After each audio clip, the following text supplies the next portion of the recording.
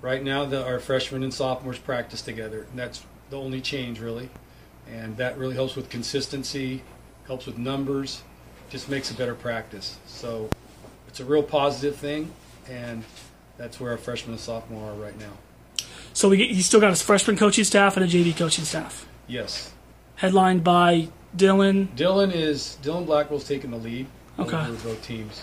Okay. And working together with several coaches.